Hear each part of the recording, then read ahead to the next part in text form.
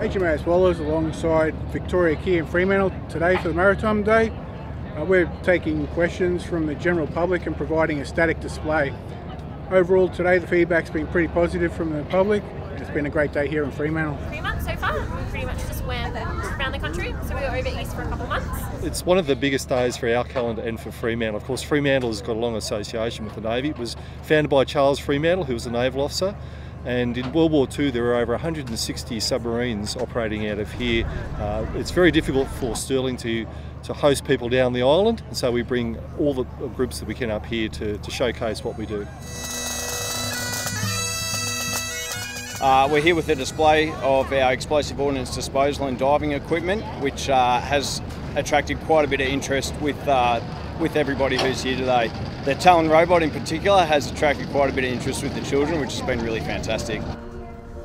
The gunnery department's here today to showcase all our weapons we have at HMAS Stirling Armoury.